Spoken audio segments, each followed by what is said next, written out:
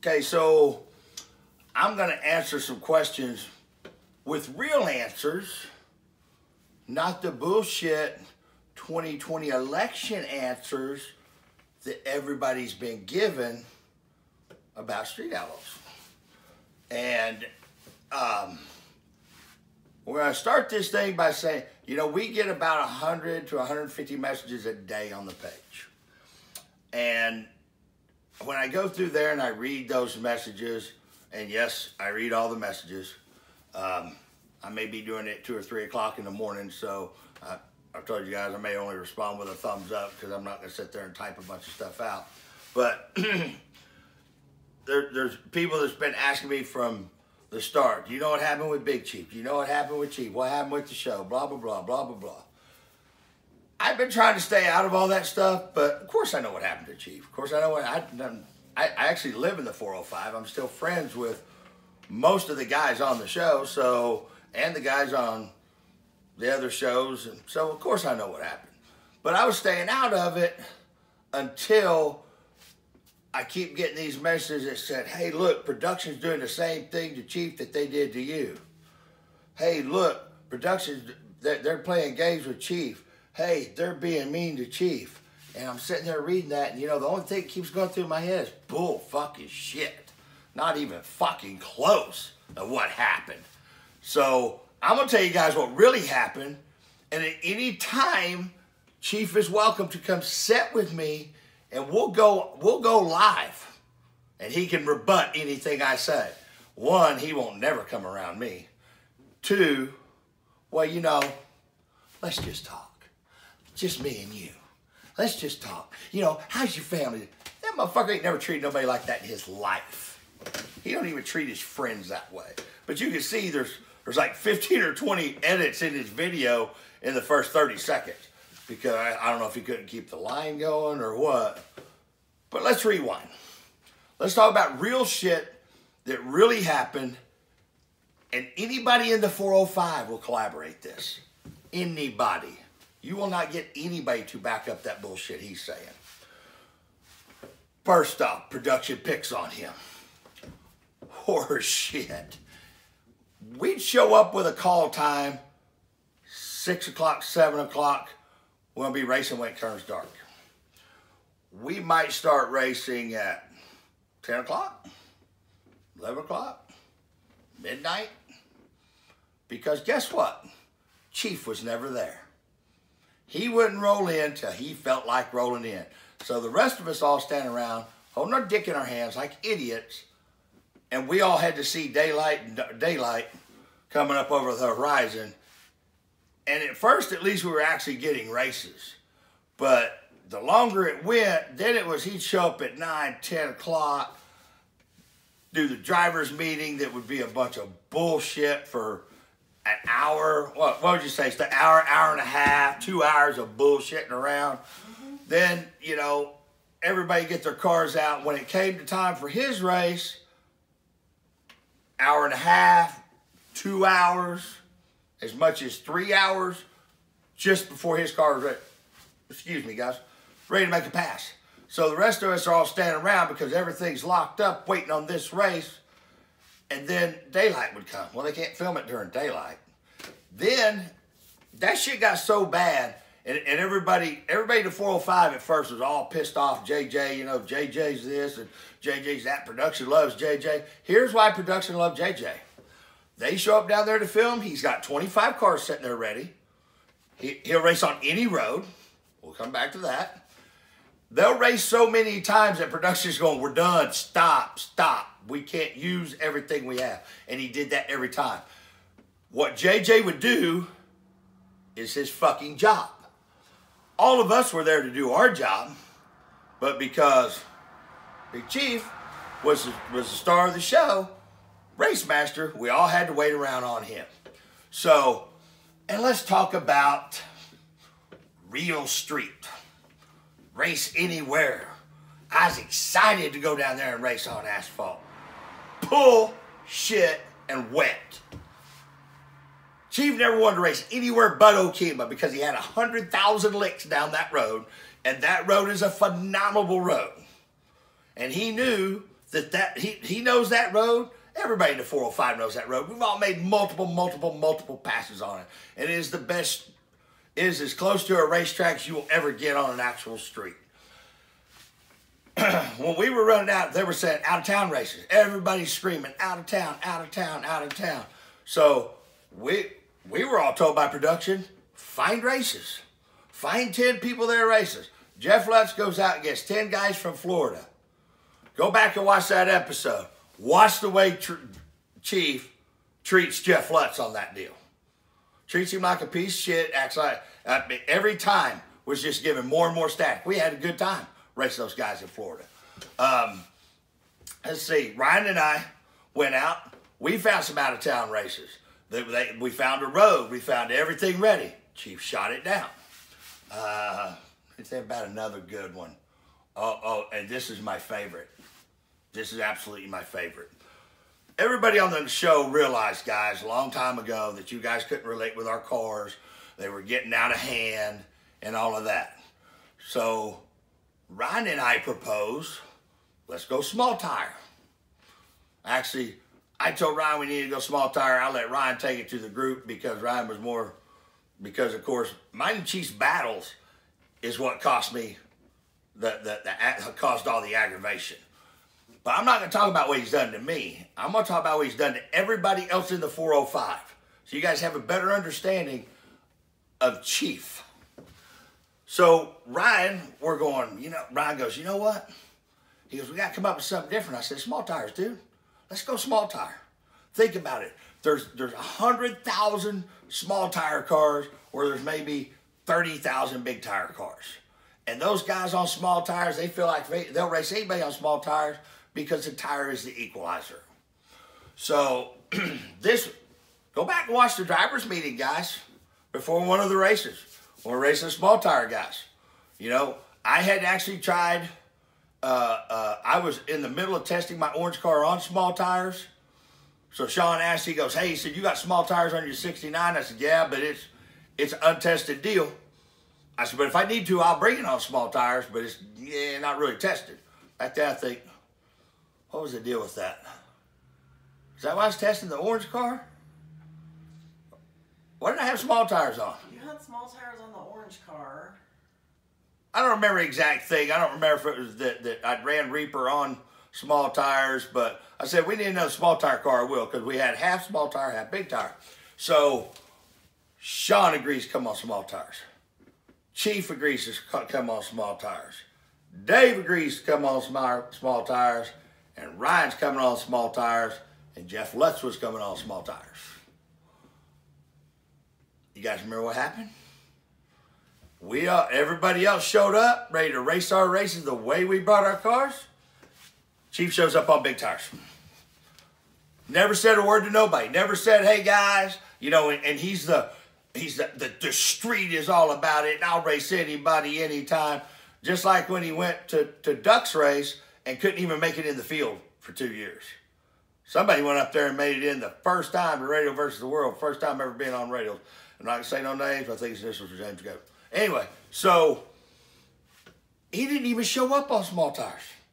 He shows up on big tires and thinks it's funny. Everybody was pissed. Dave raced.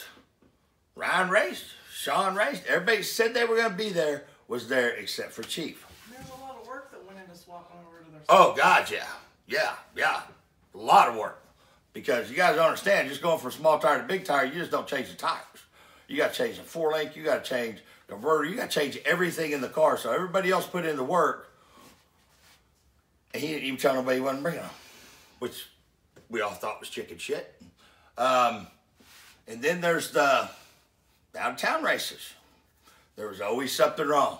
Hey, because these roads have to be permitted, guys.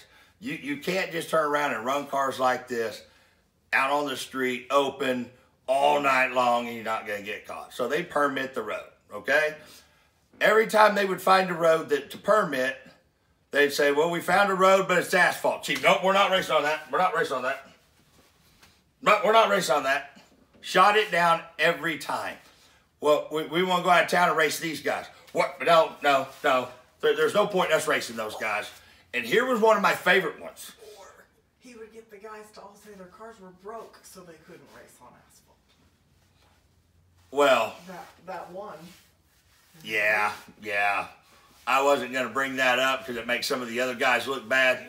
But let me say this. One time, everybody claimed, a bunch of the guys all claimed their cars were broke, so they didn't have to race on this asphalt road. Now, let me take one moment to explain why Chief could manipulate everybody like that. For a long time, everybody on the 405 thought Chief snapped his fingers, you were gone. I made it my mission to make sure everybody understood, because you guys know if there was even one person that he would have fired, it was me. Matter of fact, he called and said, I didn't want to get off this subject with me, but I'm going to lead into this, taking up for those guys. Because they thought anything that they said that was out of line he didn't like, there would be repercussions. There was always repercussions, do not get me wrong, but they weren't from production. It was from Chief going to this person, this person. He is a master manipulator. I've always said that about him from day one. He's a master manipulator. So, yeah, one time, hey guys, just tell your cars are broken, blah, blah, blah, blah, blah. Games, bullshit. They show up over there. One time I was hung out on an OTS, or they were supposed to come film at my shop after they got through with Chief and Sean. He purposely fucking hung that deal out till like 1, 2 o'clock in the morning. And they said, by the time they got done, they said, hey man, we're not. I said, hey guys, I'm going to bed. I'm not waiting. These production things was over and over and over and over. And I'll be honest with you, we were all sitting there wondering, who does he have a video of somebody fucking a goat that he's using to be able to pull this shit? For years he's done that. So, let's talk about street cars. All wanted to go small tire. All wanted to start doing more shit having to do with cars that were closer to being street cars. He wanted no part of it. Shot that shit down, says dumb and stupid. It'll hurt us. It'll hurt our ratings. Oh, well, if you guys take this to Stam, I can't save you if you get in trouble. I know, because he tried that stupid shit on me, and I said, you save me? You can't save me. You don't even have the power to fire me, dude. If you did, you'd have already done it. And I said, to be honest with you, fuck you and your fat face. And he said, well, maybe I'll just whoop your ass. I fired up my truck. I said, you at Midwest or you at Charleston, Yukon? Because I'm on my way. Of course, that place was locked down like Fort fucking Knox by the time I got there. That's why Chief won't get close to me, because he knows I owe him one. I hope that man about put me back in prison. We'll talk about that at a later date. But right now, let's talk about the 405 Fugazi bullshit that's went on. So, everything that we've ever come up with that everybody else wanted to do, he has shot down repeatedly over and over. Truck races. We want to have truck races. Guess what? Chief drives his truck out there with a pro-charged that got all this sponsored shit for this truck. Oh, I can't race my truck. It's on 20s and blah, blah, blah, blah, blah. Just like his big bad Cadillac. Look what happened at the Daily Driver race. He pulled up there. He showed up there with a Cadillac. After acting like an ass clown, ran in the ass into somebody because he was screwing off and wasn't paying attention to what he's doing. But he gets all pissed off at the Daily Driver race, turns around, walks off, jumps in his car, leaves. So you guys never see him at the Daily Driver race. Even though at that time he had Jackie's Cadillac, big bad Cadillac. But when he came out there, he's saying he was going to get his ass handed to him with a quickness. He'd have never made it past that blue Chevy too. Actually, he'd never made it through half of those cars. And when he seen that, pew, off he went. My car is damaged. Now he bumped into that car. There was a lady or something. He bumped into that car up in Edmond. I think it was in Edmond, Oklahoma City. He drove the car all the way to Okemah. But my car's not safe to race. That was the excuse he used, and didn't race his car. So every idea that anybody's ever came up with has been shot down by him. And of course, at that point in time, nobody knew that there's a direct line to Pilgrim. We worked for Pilgrim through Discovery, because Discovery pays Pilgrim, Pilgrim pays us. But there's a chain of command. At one point, Chief decided he was he was too big to have to deal with anybody else. So he tried to jump straight to Discovery. And then he went to running his mouth. And then he didn't show up for filming. And then he did something else. So finally they said, you know what, just stay home. Stay home for an episode or two and think about whether you really want this job. Everything I'm saying can be verified by anybody in the 405 or go back and watch the episodes, and it's right there. You'll see it. So at one point, remember when Chuck stepped up and was the race master for a couple races. So why they covered his ass, I don't know. But the truth of the matter is, that's when he got sent to the corner. Sean Ellington said, if you do that to him, then I'm not going to come either. Rode with his boy. This is a fact. I called Sean Ellington and said, dude, what the fuck are you doing? You know he's in the wrong. Why are you riding with him? He said, man, he's my partner. He's my best friend. And I got to ride with him. It's the right thing for me to do. So he did. So you know what Sean's punishment was? Because he stayed off the show that Chief wasn't on? They put him at home for 2 more episodes. Did Chief stay home with him? Fuck no. Watch them episodes and you'll see exactly what I'm saying is true.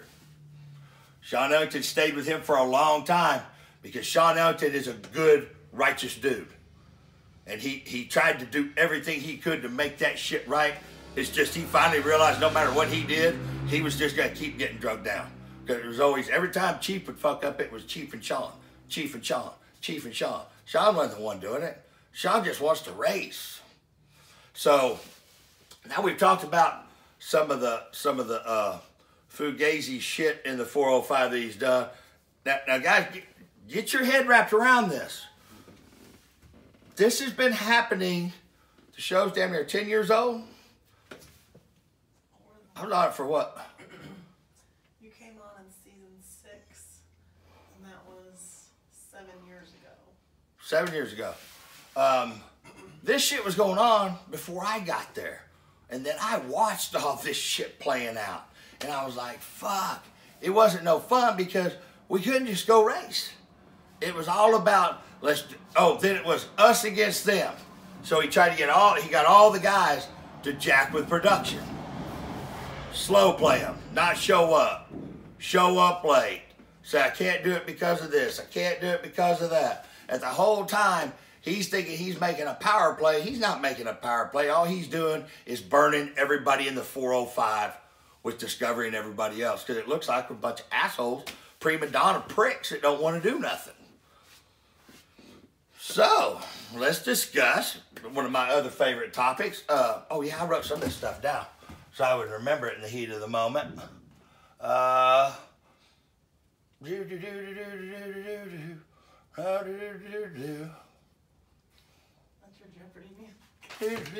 music. I was just thinking about, there's so many of those things in my head, just to going over one, and I'm trying to keep from jumping from one to the other, and back and forth and all that, and it's hard to do, because I put up with this shit for 6 years. My problem was not with the 405, my problem was with Chief, and the bullshit, because I didn't feel like we were doing what we needed to do. The day Chief and I stopped talking, this is why. Oh, why did I forget? MPK. MPK was not his idea. He had nothing to do with it. Nobody took it through him to go to Pilgrim, to go to Discovery. Chiefy was here, and I went, choop, choop, boop, boop, choop. Tipped on top of his head. And when that deal started, you guys remember, he did all these fucking videos slamming MPK, blah, blah, blah. But everything he did was negative about it. Slamming it, taking it down, telling other guys, you got to ride with me on this. They're screwing us out of money. So that's why some guys didn't show up for a long time, because he's telling guys, we got to stand together. 405, bride till we die, brothers till the end. And those guys were still drinking that Kool-Aid at the time. When he did show up to one in Memphis was because they paid him. Tell you something about the first season MPK that you guys don't know. Nobody got paid.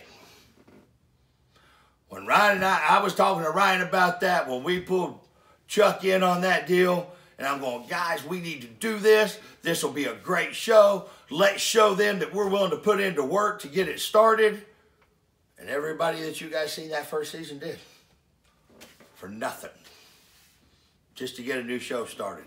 Something that we could have fun at. The whole reason I wanted to do MPK was because I knew that bullshit with the flashlight, the pumps, the sideways talking, the hey, tell him he's got, Chief's gonna make him jump. All that shit. Chief was out of the fucking equation, basically what it come down to. And look how happy everybody is on that show.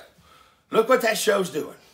So, he slammed MPK, but they kind of forced him to come to one, was season 2, It was season 2 at Memphis. First one was at Memphis, yeah. They forced him to come. But they paid him handsomely to do it. Do not get me wrong. He made them pay him to show up. So he shows up at the MPK. After the race, I was always the last one to leave. Because really, I was just so exhausted from working on the car and everything else, I just didn't get in a hurry to leave. So he was over there, he was having problems with his truck or something. And he pulls over by me and he goes, hey man, he goes, everything okay? You need anything? I said, nah, I said, I'm just not getting in a hurry. I said, boy, I said, this was intense, wasn't it? I was talking about, you know, it was super hot. The fans were super stoked. I mean, they were off the chain in Memphis. They were so excited. And you can always tell when you're at that really excited crowd because, I mean, it's like they're just everywhere. And it was a great feeling, do not get me wrong. But when I said that, that's what I meant. This is exactly word for word what he said and the way he looked at me. I know, I fucking hate them. Hate every fucking one of them. Bring their fat, sweaty, greasy ass hands up there. Want to shake hands with me. Want to sit there and take a picture with me. You can't trust them. You turn your back for 1 second, they're stealing your stuff. I'm like, whoa. Dude, you're talking about fat. He goes, I fucking hate them. Dude, you realize without those fans, we wouldn't be here. Bullshit. We're here because of what we've done. We're here because of I took this thing where it is. I did this, I did that. Fans had nothing to do with it. That's your boy that some of you take care of all the time and stand up and fight for and all that shit. That's that man's character. So, I never spoke to Chief after that because that was the final straw with me. If that's how you feel about the people that support us, it's one thing to fuck with production. It's one thing to fuck with the guys. It's one thing to play your games all the time. But when you don't appreciate the people that are coming out there spending their money because they want a fucking picture with you and they just want to meet you and they're beneath you, fuck you. Those were the last words I ever said to Chief. Other than one phone call. And I said right then and there, I said, dude, I don't like nothing that you're about anymore. And I pretty much made up my mind right then that I was over this shit and I was done. And I was not going to fucking speak to him. I was not going to deal with him because, guys, you see how I am with you guys. That's how everybody should be. They should show some appreciation for the fact that you guys have made Street Outlaws the #1 brand in America. Everybody should have a little bit of fucking respect for Discovery because they backed some of these deals not knowing whether they work or not. Yes, we made them work, but they gave us the opportunity to make them work. Pilgrim. Yeah, Pilgrim may not do shit that you want them to do. They may try to get you to do the drama shit and all that, but still, they're there to do their job every day. Needs to be some appreciation shown for them other people. So it's not only the fact that he's trying to play the victim on this again, but the fact he's slamming everything, and now he's sucking you guys. Let's talk. It's just me and you. How's the family doing? See, he couldn't even keep from saying how living with your mom in the basement or something. He couldn't keep that out. That's probably one thing that got past the 300 edits.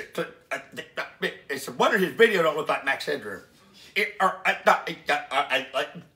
As many times that thing had to get sliced up. You'll notice there ain't no slices in this video. Now, let's talk about the real deal. What happened at America's List? Chief got picked on. JJ threatened his life. He was just trying to do his job. He's just trying to enforce the rules. Blah, blah, blah, blah, blah, blah. And by the way, let's get this straight right now. Chase the Race was his fucking idea. All of you that fucking blame that on JJ, him and JJ at the time were pretty tight. Remember, they went down there and raced. He drove one of JJ's cars. That's how tight they are. You guys watch the episode. So when they're doing the rules for America's List, Chief said, Chase the Race is good. Let's do it. Yeah. Yeah. So now he's talking about this Chase the Race and all these fucking rules. He was the one that came up with these rules, guys. This was his bullshit show because still after shitting on production and shitting on us and shitting on Discovery and everybody else, he was still the leader of this show, of the 405. He was still the leader of Street Outlaws. All the rules were his rules. Because if they weren't his rules, he wouldn't participate. Keep that in mind. Oh, we got to back up on this deal. The rule has always been, the whole reason the list was started was to take the 5 fastest guys to race out of town. Go back and watch for the first 3 seasons I was on. I never fell out of the top 5. Never once fell out of the top 5. How many out-of-town races did I go to, Stacy? Which one? When Memphis. Came here. Huh? Oh, 2. No, that wasn't an out-of-town race. We raced here in Seminole. That wasn't out of town. Oh, you didn't go out of town. You I never got to go out of town. And it wasn't even his call. It's because we all went, and he didn't want to go, period, because he didn't want to race Memphis again. They were beneath us, blah, blah, blah, blah, blah, blah, blah, blah, blah. That's the only out-of-town race I went to. Oh, yeah. We'll get to that New Orleans thing. So there was a big thing there for a while. 405 scared, blah, blah, blah. Let me tell you something right now. We all wanted to fucking race New Orleans. Me, Ryan, Lutt, all of us wanted to race New Orleans. We even said it would be the baddest fucking show we've done today. It would be a blowout. Everybody would love it. That would give us some good competition, but we're still going to kick their ass. Chief absolutely refused to ever let that happen. Said he would walk away if we ever raced New Orleans, because all it did, this is what he told all the guys too, all it does is build their show up and knock our show down. That's some more facts for you. So let's talk about what happened at America's List. So, all this bullshit you got, here's the real truth. Anybody in the 405 can verify this and back it up. Anybody except Chief, because Chief probably, I don't know, he probably done so much shit in his, he probably put so much shit up his nose, he don't know which ends up. I shouldn't have said that. But I'm not going to go back and edit it out either. So, Jackie pulled a shitty move, probably pushed by Chief, on Precious. Precious was ready to beat her ass. Because as you know, JJ and them down there, they don't put up with that shit. They just soon fucking fight if you try to fuck them over. So, his excuse production was he was scared that Precious was going to hurt Jackie. That's one of his reasonings. Now, that did actually happen, and that part is true that he's not telling nobody. But here's what happened in the driver's meeting. See, I still get phone calls and text messages the night of. So am I in the loop? Fuck yeah, I'm in the loop. Do I talk about it? Fuck no, because there's no point. I'm not a part of it, but those are still my friends down there. So in the driver's meeting, JJ is trying to pin Chief down on these rules. And Chief says, well, when that happens, JJ's like, hey, what if this happens? What are we going to do?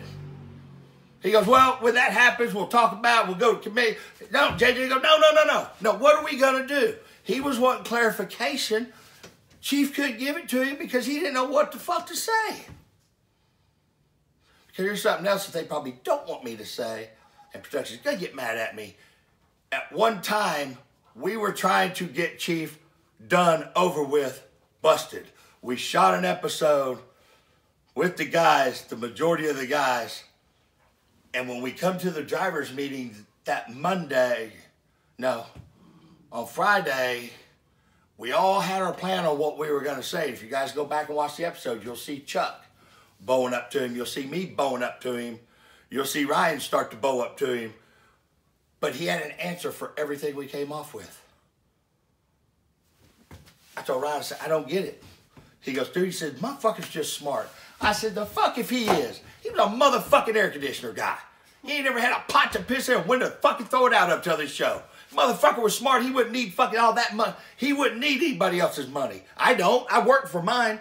He ain't that fucking smart, dude. There's something going on here. And he goes, well, man, he remembers this shit. Yeah, he remembers it because somebody in fucking production was telling him what we'd already filmed. Yeah.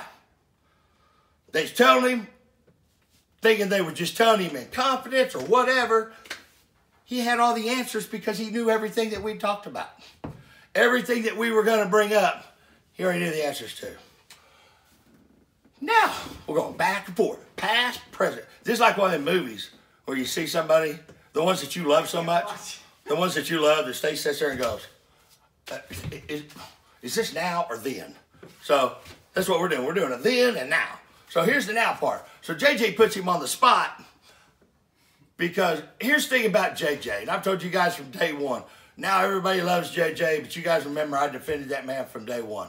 I defended him because I sat down, I broke bread with him way back when. Way back when.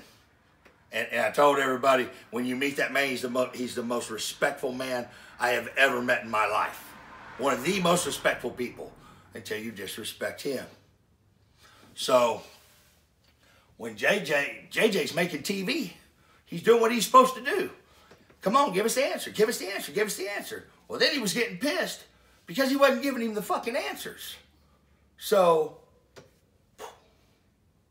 walks off. Told production, well, JJ was threatening me. Precious was threatening Jackie. We were in fear of our life. If I'm that motherfucking big, I ain't scared of nobody. I sure ain't gonna have one run around like a put in it. I promise you, ain't nobody gonna jump on my fucking wife. Ain't nobody gonna get on my wife. I'll squash that deal. Me and her husband will fucking fall out. Which what should have happened? He should have went over to JJ and said, hey, there's a problem between our wives. Let's me and you handle it. And been done with it. That didn't happen. He run and hid. He ran, he had, and now all this shit on the internet, well, you know, let's just talk. You know, it's just, I want to know, when he's saying that shit, in his mind, he's going, I hate every greasy, nasty, sweaty palm one. Because, by the way, Chief is a germaphobe.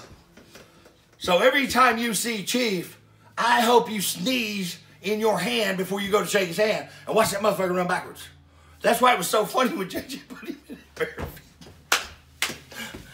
And I promise you, he's about to lose his fucking mind. Them feet, them nasty ass feet he's got to have to fucking touch something. He's a germaphobe.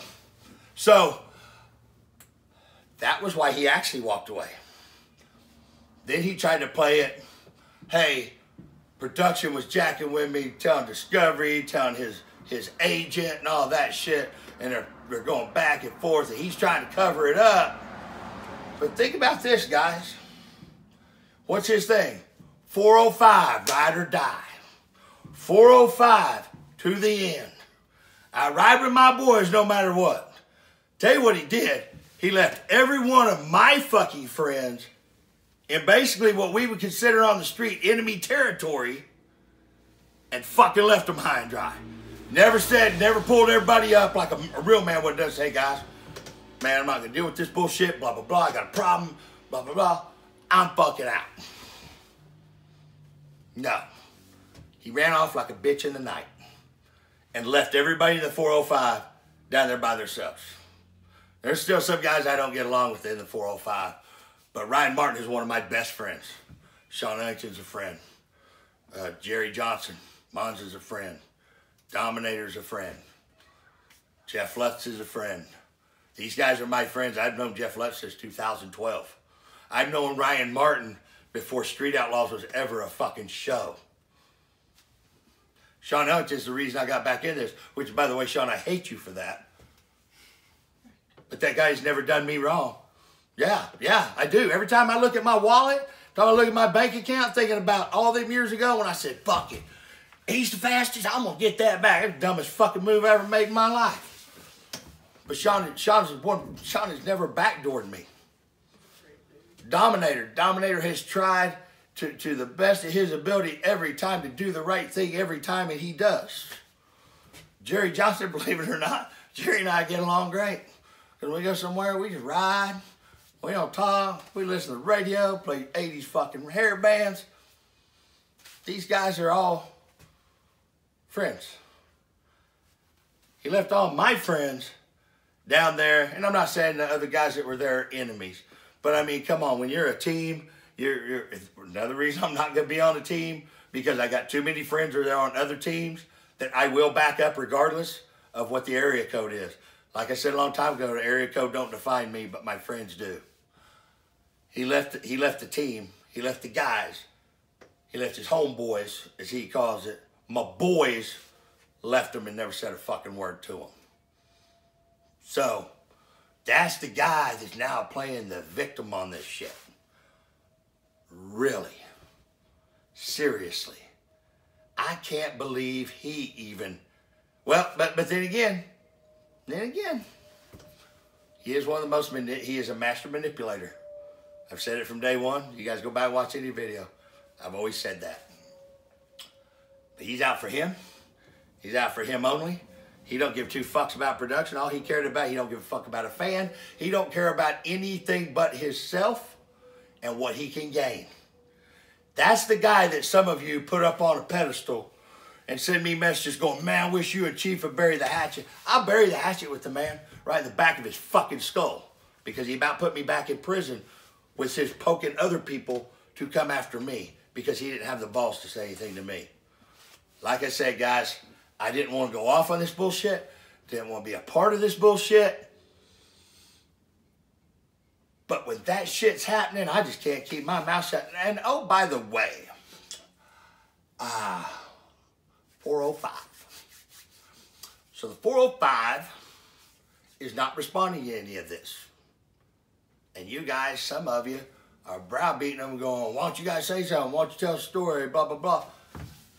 Think about it like this. If you were in a camp, and if you were in prison for 6, 7, 8, 9 years, being told what to do, how to do it, your livelihood threatened, all that threatened all the time, and all of a sudden all the guards were gone, the warden's gone, and the fence are down, what are you gonna do? You're gonna fucking celebrate. They're so happy that motherfucker's gone, ain't none of them got time to think about him. That's what's going on in the 405. Go to Ryan Martin's page. You see Daddy Dave, Sean Ellington, Ryan Martin, all the guys all out riding four-wheelers. All right, out riding side-by-sides having a good time. Yeah, the 405 is heartbroken over Chief, I promise you. So, and I got a call the other day, and Ryan and I were talking, and Sean and I have been talking. I even talked to Dave the other day. So, the people that say the 405 is going to fold up because Chief's not here, let me promise you that. I promise you this, and I'll bet everything I own on it. The next season of the 405, when these small tire cars, real fucking cars, badass racing on any fucking street anywhere against anybody, then you tell me how the 405. The show will be better than it's ever been before, because everybody right now is doing something that never happened on that show while I was there. Except one time everybody came together in Seminole. You guys have heard me talk about this. Only time I ever thought I was on a team. Only time I felt like they were actually my brothers and had my back. That's it. Of all 6 years of doing it, that's the only time I felt that way. Let's see what happens now. Because ding dong, ding, where is the king? He's gone. Chief is gone. He ain't coming back. Nobody wants him back, because the final nail in his coffin was when all guys got together and said, hey, we don't want no part of him no more. He just left us high and dry. There's your Chief. There's what really happened. Anybody that wants to know what really happened, ask anybody in the 405. The guys are trying to stay out of it because they don't want to get in the middle of this shit. Plus, they're fucking tired of hearing his name. So, but there's a lot of surprises and a lot of cool shit, a lot of badass shit. And people may show back up at the 405 that you never thought would.